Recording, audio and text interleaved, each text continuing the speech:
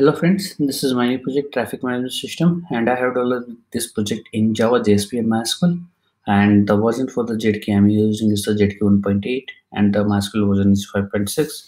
Also, Tomcat version I'm using is the Tomcat version 7, but if you have the Tomcat version 8 and 9, you can easily configure and run this project on the Tomcat version 8 and 9.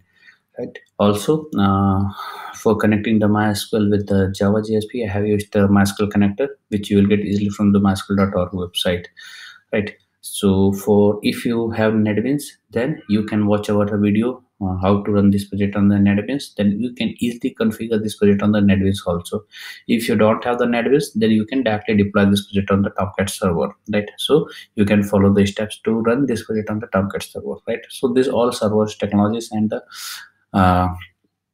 backend technology I have used for developing this project traffic management system, and this is a web-based application. So for front-end development I have used HTML, CSS and JavaScript. Some of the jQuery library also have used, like for form validations, creating calendar plugins, and for many more things I have used the jQuery plugins. Right, so this all technology stacks I have used for developing this project, right, traffic management system. So let's start with the functionality go through.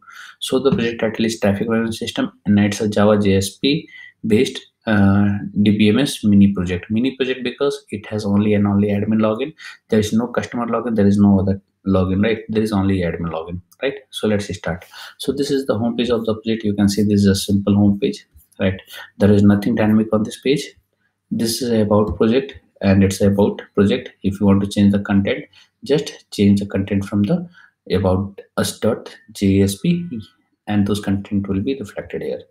This is admin login, from where admin will be able to log in and perform certain operations. Without login, he will not be able to access the dashboard. This is a contact us page, and this is a static contact us page. I'm not saving the value of this contact us page anywhere into the database. Even I am not sending the any type of email and SMS from this page. Right, so let's start with the admin login. So user ID is admin and the password is test. Once you log inside the system, then you can see these operations you can perform. Right, so this is the dashboard. Right, and these all menu options are available here also in the header part. Right, so let me go through one by one. So home page already explained you, about us already explained you. This is a dashboard. These menus are coming because admin is login. Right, then add new route. So from here you will be able to add the new route. So here the route type, it's interstate, state highway, national highway or expressway. Right, so this is a route. From here you can add the routes.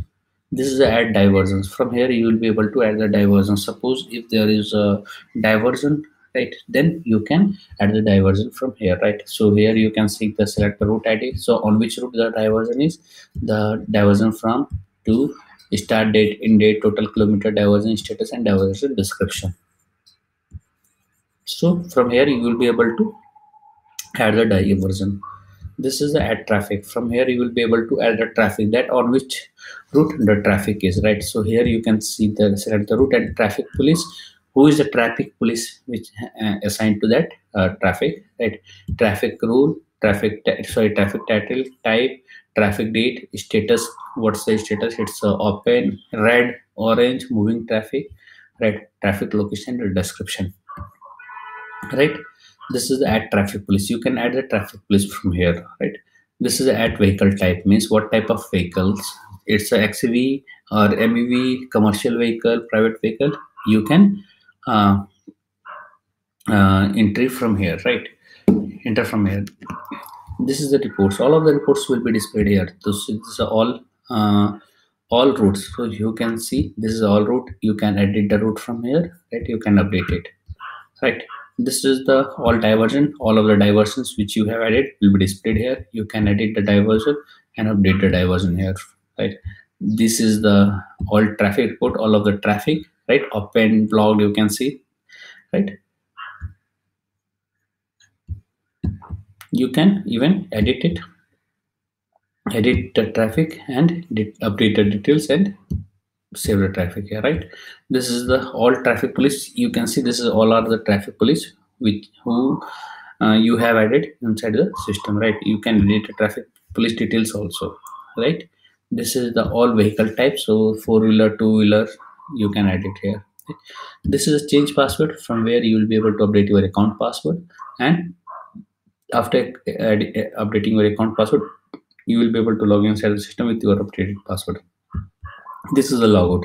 Once you log out from the system, then you will not be able to access the administration menu, right? So login. So for accessing the administration menu, just log in inside the system, and those menus will be displayed because this is a session driven. That it will be displayed only and only after admin login. Right?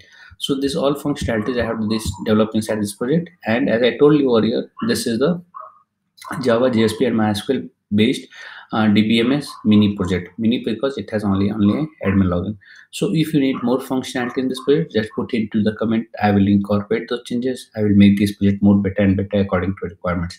And don't forget to subscribe our channel for getting the latest projects videos on the latest technologies. Thanks for watching the video. Thank you very much.